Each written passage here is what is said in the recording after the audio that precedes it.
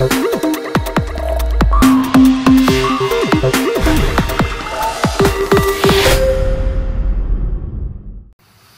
students, I am in Iron Mountain, Michigan, which is in the Upper Peninsula, just right over the border from Wisconsin. And behind me is a huge pile of slate. And all of this slate is low-grade metamorphic stuff.